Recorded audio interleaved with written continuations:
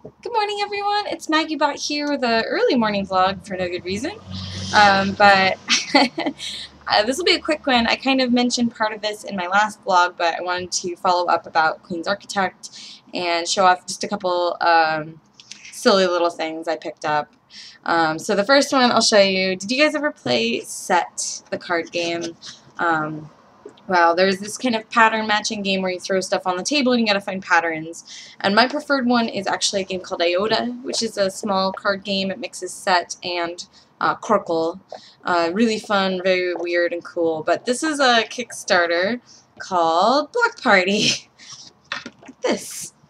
And so Block Party is one where you get like a bunch of these, I think there's like 8 of them, wooden cubes, and you throw them at the table, and each of you and your friends are looking for a party, which is four blocks with 4 matching or unmatching symbols in the 3 different aspects, so shape, color, shading. Really fun and silly, and I made my game group play this even though it's not really their style. It was really a good time, and the blocks are really nice, chunky, just wooden blocks, so they make a fabulous amount of noise and bother. So that was just a silly one that I picked up. So I wanted to follow up on Queen's Architect. So yesterday I actually went through and reorganized my collection, because I do that every once in a while. I'll show you my shelves look gorgeous if you didn't already see them. But so I reorganized my collection, and that meant that it was time to pick out a few things to thin from the herd, if you will.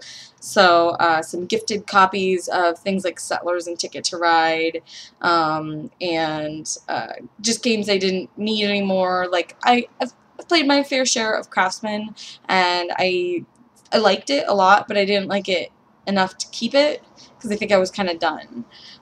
Same thing with like Kill the Overlord, just little card games and gifts people had gotten for me, because when you have someone in your life that loves games, buy them gift cards. You don't buy them games unless they really update their wish list a lot. So that was my only problem with that. But I ended up clearing something that normally I would keep around a little bit longer, because it's not even out like wide release yet. So Queen's Architect from Queen Games is this really cool Kickstarter project. Volker, yeah, I'm not even going to try. It's very long in German. He made this really cool little worker game where each player has a wheel, and you hire a craftsman for the outside of it, and each time they work, they tick around, and they have different work values.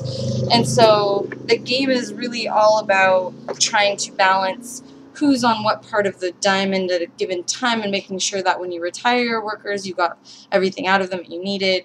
That part of the game, that mechanic of hiring the workers and balancing where they are on the wheel, is really fun.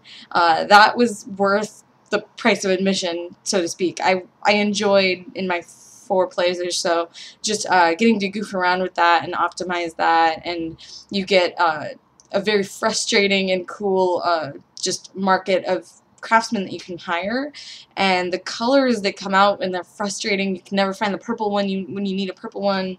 But here's the kicker. Here's why I didn't care for the game. Along the other side of the board, this is a track here. This is your prestige track. So when you are walking around the board and building, you're climbing up this track, and it's a race. So the first people to get to the top and then get to the center of the board and build trigger the end of the game, and they generally will win, and they're probably the only one that did it. So you can make sure you have carefully gotten all the colors you needed. You travel around the board, which takes more actions, and then you build, and maybe you pop up 2 spaces on that track. Or instead of that, you can take this alternate action where you pick out 3 of your craftsmen, and each of them have a little red value on them. You tick those 3 down, you take that red value, and it'll generally get you popped up at least 1 space on that track.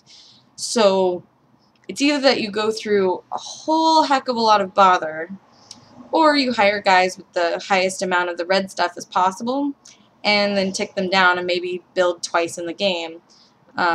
So as you can see, I was a little frustrated that you just weren't required to do what the game was designed to do. I know a lot of people said that about viticulture, where you didn't have to make wine to win the game, but this, to me, they have such a brilliant mechanism that to have a rule that doesn't make you use that mechanism is frustrating. I keep a very slim collection. It's less than 200 titles, easily less. So when I want to go play a game with friends, I want to be able to pull almost anything off a shelf and just be like, yeah, let's play that. So if it doesn't pass that test, if I would rather put it back on the shelf most of the time, it's got to go. So even though it's not even out in stores yet, it got sold to a friend on Twitter. I hope he likes it. I hope he loves it. If not, you know, it's going to be really easy to resell, especially because they haven't even picked up the pre-orders yet for stores. So it's nice. We're going to have it traveling around, I guess. And the last one, I found this when I was cleaning, and I still haven't ever played it. It's the logic thinking game, Ergo. You have to put out lines of logic in such a way that you disprove that your opponent exists. I always said that I wanted to learn a little bit of logic theory before I played this game, and so it's just been sitting on my shelf for several years. One day, Ergo and me will be friends. But that's all from me for now. I just wanted to check in a little bit and say hi. And so we're getting back into the vlogging thing. I swear I'll be here a little more often. Tonight is my first game of Kraftwagen, and I will be chatting about that soon. And I can't imagine, I might even play that twice tonight. We'll see. But that's all from me for now. I'll talk to you guys later. Bye!